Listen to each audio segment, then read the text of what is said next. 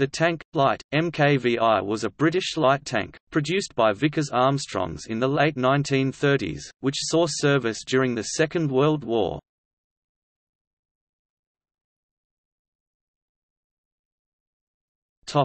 Development history. The tank, light, MKVI was the sixth in the line of light tanks built by Vickers Armstrongs for the British Army during the interwar period.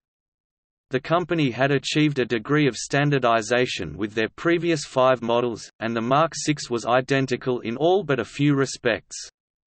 The turret, which had been expanded in the MKV to allow a 3-man crew to operate the tank, was further expanded to give room in its rear for a wireless set. The weight of the tank was increased to 10,800 pounds (4,900 kilograms), which although heavier than previous models actually improved its handling characteristics, and an 88 horsepower (66 kilowatts) engine was added to the model to increase its maximum speed to 35 miles per hour (56 kilometers per hour). It had the Horstmann coil spring suspension system, which was found to be durable and reliable, although the fact that the tank was short in relation to its width and that it pitched violently on rough ground made accurate gunnery whilst moving exceptionally difficult. The MKVI possessed a crew of 3 consisting of a driver, gunner and commander, who also doubled as the radio operator, between 4 mm (0.16 in) and 14 mm (0.55 in) of armor, which could resist rifle and machine gun bullets, and its armament consisted of one water-cooled .303-inch and 1.50-inch Vickers machine gun. Production of the MKVI began in 1936 and ended in 1940. With 1,682 Mark VI tanks having been built. Many of those produced were actually variants designed to solve problems found with the original design. The MKVI had a return roller removed from the top of the leading bogie and attached to the hull sides instead, and also possessed a faceted cupola. The MKVI-B was mechanically identical to the MKVIA but with a few minor differences to make production simpler, including a one-piece armoured louver over the radiator instead of a two-piece louver, and a plain circular cupola instead of the faceted type. The MK Victoria, which was the last in the MKVI series, had the commander's cupola removed and had wider bogies and 3 carburetors to improve engine performance. It was also more powerfully armed than the other models, replacing the .303 and .50 Vickers machine guns with coaxial 15 mm (0.59 in) and 7.92 mm (0.312 in) Besser machine guns. A small number of specialized variations were also built based on the MKVI chassis. The tank, light, AAMKI was built in the aftermath of the Battle of France and was intended to act as a countermeasure against attacks by German aircraft. It featured a power-operated turret fitted with 4 7.92 mm Besser machine guns. A Mk2 was produced which was mechanically similar but had improvements, such as better quality sights for the machine guns and a larger turret for easier access. A variant on the MKVI-B was produced for service with the British Indian Army, in which the commander's cupola was removed and replaced with a hatch in the turret roof.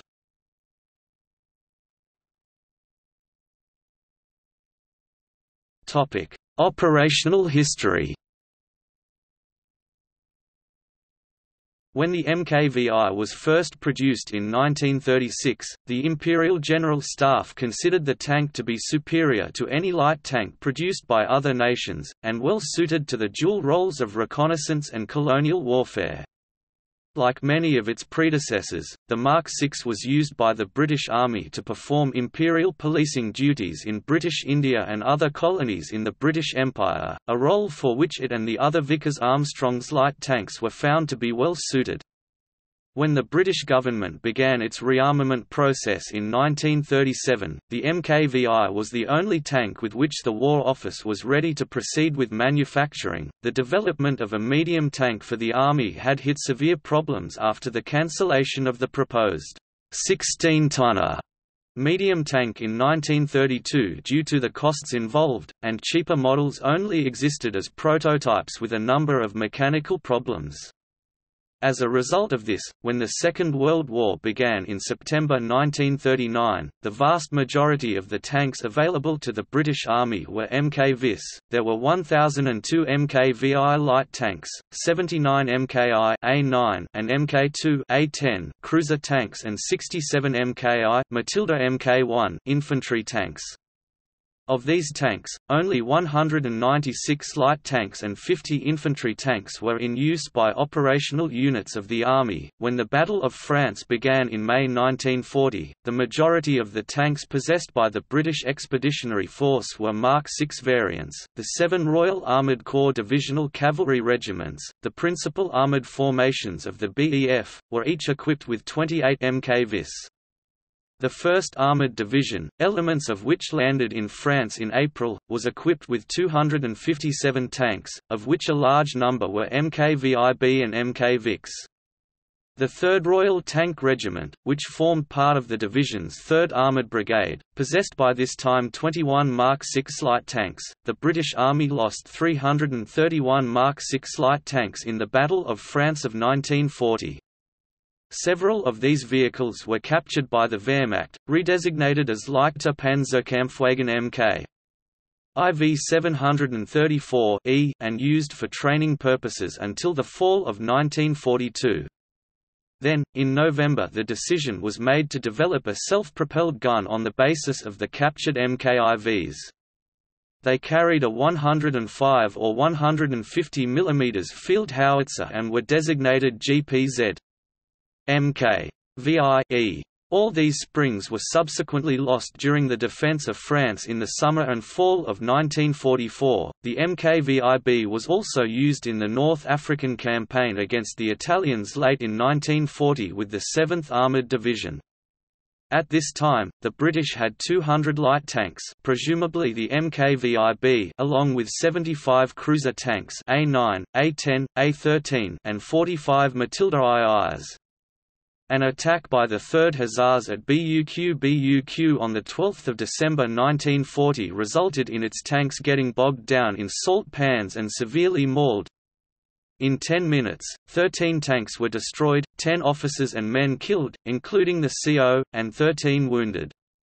The 7th Armoured Division had 100 tanks left on 3 January 1941, this increased to 120 tanks on 21 January, at which time they were used in flanking far into the rear and gathering up scattered Italian troops, sometimes joining or leaving the main attacks to the Cruiser and Matilda II tanks. During an engagement at Mechili on 24 January, 6 MKVs were destroyed by newly arrived superior Italian Fiat M13, 40s for no loss, forcing a retreat until cruiser tanks arrived. The 2nd RTR continued to battle the Italians with light tanks as late as 6 February 1941, being widely used by the British Army. The tank participated in several other important battles. The MKVIB made up a significant amount of the tanks sent over to the Battle of Greece in 1941, mostly with the 4th Hussars. 10 MKVIB tanks fought with the 3rd the King's Own Hussars during the Battle of Crete. The same armoured unit had previously embarked 3 MKVIB tanks for the Norwegian campaign, but they were lost in transit to a German aircraft attack. The tanks also saw limited service against the Japanese in Malaya.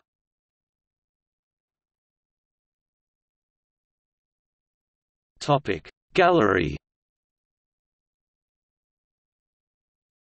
Notes